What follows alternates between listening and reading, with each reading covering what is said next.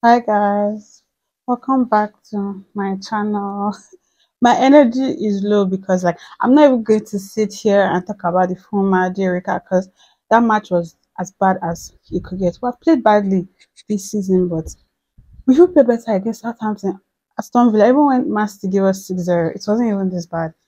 And me, this is just me ranting that I felt nothing, especially after seeing the lineup, which I'll put up. After seeing that lineup, I just knew that this is a loss. Like Brighton should have given us like 6-1 today, and even that goal that Gallagher scored, like I had no reaction. I was shocked, because I didn't expect it, especially from him. And then just the way the game wasn't progressing, how we even scored, I don't know. God in heaven knows that I don't know. So this is just me ranting that I mean, I was not against Lampard though. I was not against us getting Lampard, but it's just bad. It's really bad.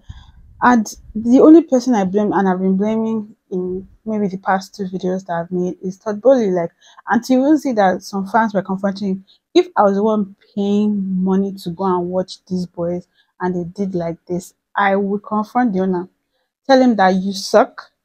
You are the reason why this club is shit, and you have to take full responsibility because you what's the point of spending 600 million or more if I'm thinking of buying players if you don't even know who's going to be the coach next season? So you want to buy more players for a coach that might not even want those players, and then you expect a miracle. Go and look at Abramovich. Look at his blueprint. Even if you don't think you can do anything, look at his blueprint. You can say anything about him, about his off the football business or off Chelsea business. You can say anything about that, but as a owner, I don't think anybody comes as close to doing business right, football business right, club business right as Abramovich. He was ruthless when he needed to. Maybe sometimes a bit too ruthless, but at least he paid off. Every step paid off. There was no step that misstepped. There was nothing he did wrong.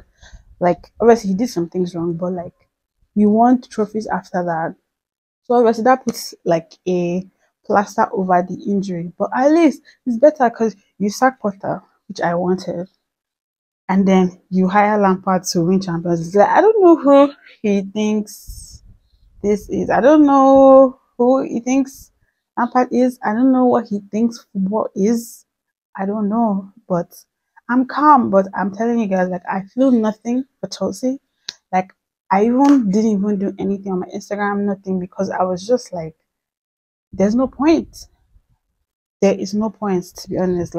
There's 0 points. I'm not going to sit here and lie to you. I don't know how people can sit in front of the camera and lie or get angry or get emotional, because it's just pain. It's painful at this point. There's nobody I want to insult. There's nobody I want to praise, because if I start insulting, I'll get banned from YouTube.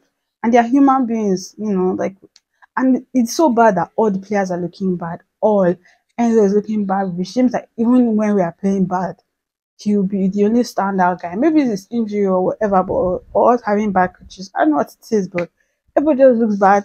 Everybody should be ashamed of that match. Lampard should be ashamed of that match. All his coaching staff, Todd Bowley and all his consortium, they should be ashamed. The directors of football that didn't do their due diligence in hiring who they should have hired, and hired Lampard. Everybody, shame on them. This is good, nice, because I don't see any other point being here saying anything. I'm not going to react on camera on YouTube for anybody to see. Obviously it's going to be fun for anyone to watch, but it's so painful as a Chelsea fan to watch us play week in, week out. Quite frankly, I don't even want to watch that Real Madrid match. I don't.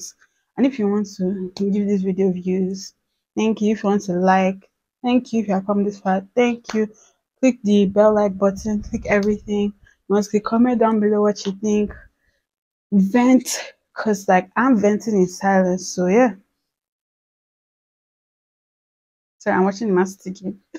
But yeah, see you whenever you see me, because I don't know if I will do a Real Madrid match. But yeah, bye guys.